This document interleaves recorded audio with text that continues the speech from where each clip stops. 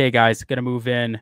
We just love talking Detroit Lions on this channel, and I'm going to roll with Jared Goff as my final prayer. Again, with so many quarterbacks on bye this week, you might be in a situation where you're looking at your wire who to play, or maybe you're one of those teams that was waiting on Deshaun Watson, and he came out and gave you 6 points last week, and he's got a really tough matchup against Cincinnati, who shuts down quarterbacks and wide receivers, and your confidence going back to Watson's very low. You don't know what to do. Well, if you go out there and look on your waiver wire, especially in we're talking one quarterback leagues here, Jared Goff is available in almost every single one of them. He's rostered under 50% on Yahoo.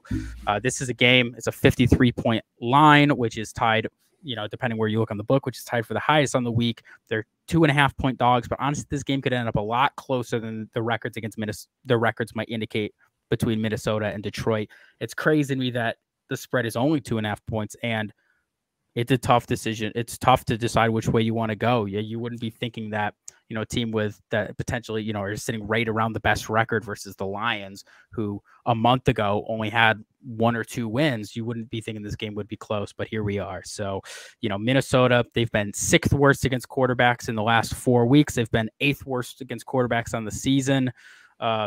Goff finally has all of his weapons back, every meaningful weapon that is.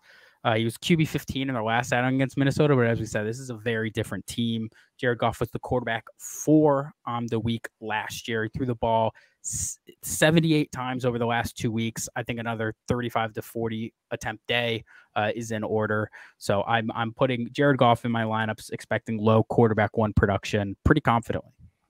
I with you. I'm pretty confident about that as well. Coming into the week, we have Lions at 6 in scoring. Minnesota's at 11 in scoring. So I expect this to be a really high level shootout.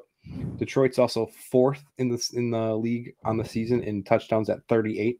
I know that there's been a decent number of rushing touchdowns, but I think if Jared Goff can get out of this game with 250 yards plus and 2 touchdowns plus, it's an easy lock for top 12 play.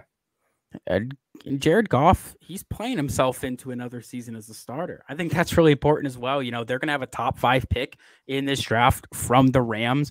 And I wouldn't be surprised there's a couple talented, defensive tackles and edge rushers for a team that could use more defensive playmakers in the top 5 projected to go this season. I would not be surprised if they don't go quarterback. Jared Goff probably knows that himself. He's got a lot to play for personally as well. I know he's been a guy who's been all about the Detroit Lions and this team, but that can't not affect you as a player. The rest of the season, he has pretty good matches. Week 18 at Green Bay could project to be tough. But Minnesota, he plays the Jets, the Panthers, the Bears. That's a 4-game stretch where he can really prove himself, and I expect him to start strong against Minnesota, follow up on a good outing last week. Yeah, I'm with you on this. He's at least eclipsed that 250-yard mark 5 times out of his games this year, and there's been ones that are like 240, 235, so he's right around there almost every week, if not crushing it like he did last week at 340 yards and 2 touchdowns. Oh, yeah.